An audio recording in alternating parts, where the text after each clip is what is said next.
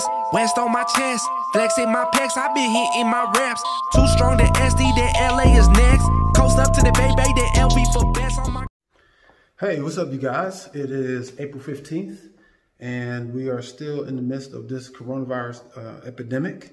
And I wanted to put a video out today to talk a little bit about dietary changes that may be beneficial for you, during this time of crisis, okay? Because obviously it's easy to just kind of feel sorry for yourself and sit in the house and eat all of the food and junk food, or order out and have it delivered, all the typical stuff that pretty much plagues our society as a whole in general. However, if you are trying to maintain a healthy lifestyle, even in the midst of, what's going on, then I have some suggestions that may be beneficial for you. As far as what I'm doing, and as far as what, I talk to my clients about what seems to be working for them. Now, obviously, if you are technically challenged as far as cooking, then you're going to want to stick to more basic concepts. You can look up recipes online.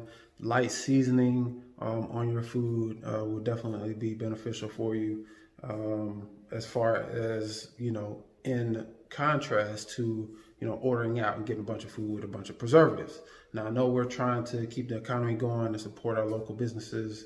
However, we do not need to decrease our health because of that. And, what we're seeing now is that, obesity is a risk factor. Underlying conditions are a risk factor for the coronavirus as far as mortality rates. So we definitely want to make sure that we stay focused on doing the right things and keeping our body fueled properly so they can fight off these diseases, all right? And, infections and viruses.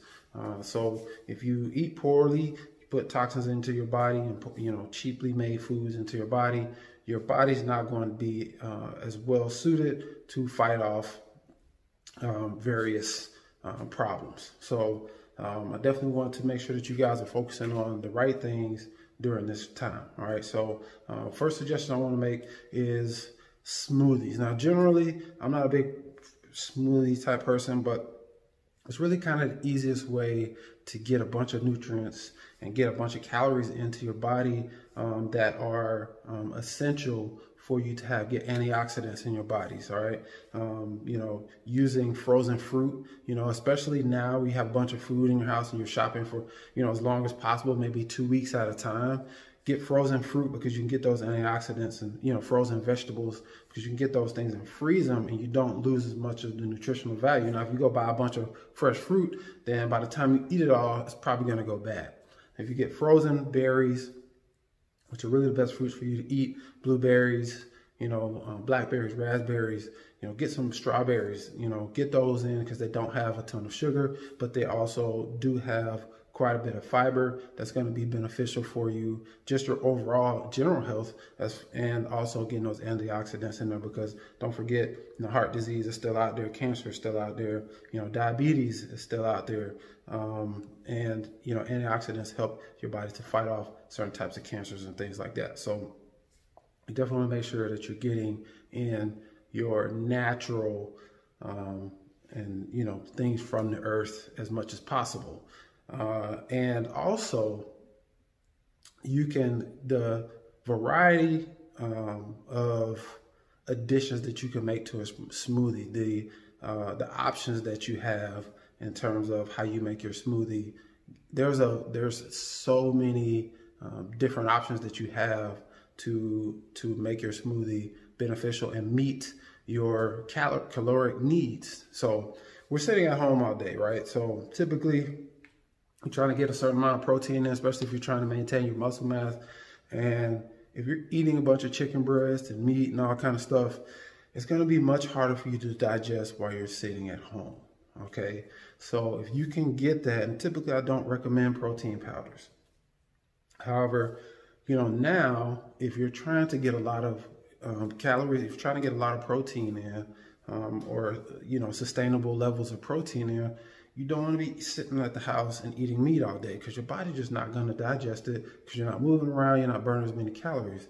So you can supplement that by, using a good protein supplement shake. You can use, vegan, vegetarian protein supplements. You can use whey supplements. I actually use a combination of both. I use Spirotein, which is a vegan protein supplement, and then I use the Optimum Nutrition whey protein, both in each smoothie.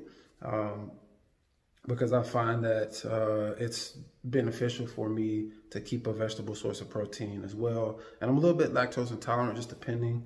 And so I find that the counteractive nature of the vegetable protein helps keep me from getting all of the side effects of whey protein. So I mix both of those in there, some blueberries, some frozen blueberries, a banana, and I put 0-calorie sparkling ice drink in there for a little bit of added flavor. And sometimes I'll put some Emergen-C in there as well, because you definitely want to make sure that you're getting a lot of vitamin C, because there are publishings and findings that vitamin C is helping to fight off this virus. So you want to make sure you have a surplus of vitamin C in your body at all times, okay? Make sure you're staying hydrated. That is also very important, all right? Make sure you're drinking a lot of water. All right, outside of that, you kind of want to stick to your basic meal plan, you know what I'm saying, as much as possible. All right, if you're ordering out all the time, then you should expect to feel poorly, but if you're eating food that is easily digestible, it's not going to make you feel all weighted and bloated down, make you want to take naps all day and then completely throw your schedule off, all right, because that is important to us as well, is keeping a good schedule, okay? So sticking to your eggs or egg whites in the morning, because they last longer as well. You can keep eggs, eggs don't, expire in a week or a week and a half. You can keep eggs, you can make eggs, liquid egg whites, if you want to make the egg whites yourself, you can do it that way as well. Keeping foods around that don't expire so quickly, so you can, have stuff that's not going to go bad real fast. All right. As well, you can freeze your meats, your fish, your chicken, whatever type of meats that you're going to cook. You can put them, in the oven. You can cook them on the stove. You can, air fry them if you have them, George Foreman, whatever it takes. You can just season it lightly and then, put whatever additions you want onto that. Now, I'm not doing any recipes or anything, but I want to give you guys some suggestions to help you stay on track during this time. Instead of just eating packaged snacks and stuff, this is the time to refine your eating, all right? And to, get yourself in a position where, maybe you learn how to meal prep, whereas you did not know that before.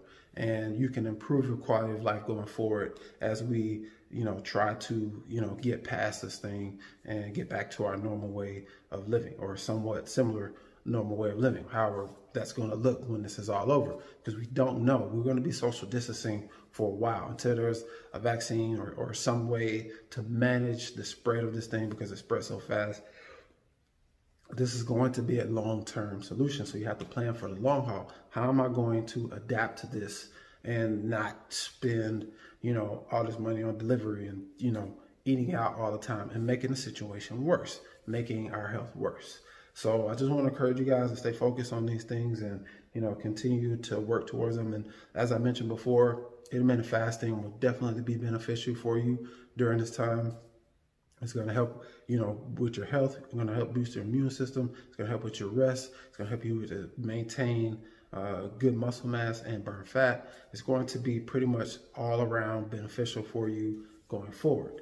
So, fasting, focusing on your diet, and we're going to talk about, various things that we can utilize during this time to stay sharp and stay, focused on something other than the pandemic. And we want to, keep our mind focused on things that are beneficial for us during this time, while we're, at home, while we're, not able to go out and be about, okay? And we're also going to focus on getting some really fantastic workouts in. So if you're not part of our, group, our Body Firm Live group, we got live workouts twice on Monday, twice on Wednesday, and then once on Friday, and then a 90-minute class on Saturday. Feel free to join us. We love to, push ourselves and to challenge ourselves. And we're not taking what's going on now as an excuse to just throw in the towel and, slide back, you know. And in my next video, I'm going to talk about why our motto is do everything. And so I'll touch on that in the next video. But for now, make sure you guys are eating right, eating healthy. Next time you go to the store, get those things that are going to be beneficial for you. Now, and let me reiterate this. Don't go buy all the junk food at one time. You got to buy limited. I mean, I understand that people, you know, you're going to want to have your cheat meals or whatever. You know, buy just enough for you to have, you know, one ice cream sandwich for, you know, every couple of days for a couple of weeks. You know, don't go buy 5 weeks worth of junk food because you're going to eat it all in a week. If you have it there and you're sitting there all day, it's just going to be calling your name all day, every day. All right, so you're just making it that much more difficult on yourself. So buy just enough, plan it out, plan your meals out, plan your cheat meals out, plan all of that stuff out so that you have a game plan going forward, because it still applies now. Failure to plan is preparing to fail. Wait. Failure to prepare is preparing to fail. So you guys got to stay focused. You got to still maintain your discipline. You got to still put your heart and soul into what you're doing as far as your lifestyle. It's still got to be important to you. You cannot just take this as a reason to, you know, just let off the gas. All right. We got to refocus. We got to redirect. And we got to continue putting the same level of effort into being successful that we always have. So I'm here to support you guys. Hope you guys are enjoying you know, these videos. You know, I'm releasing workout videos, you know, periodically that are public to everybody. But we have our specific group that we're focusing on maintaining what we've worked so hard to get over these last several years. Okay. So, continue to tune in. Make sure you click the subscribe button so that you get notifications as far as when our next videos are coming out. And stay sharp, stay focused, and stay fit. All right. See you guys in the next video. Peace out.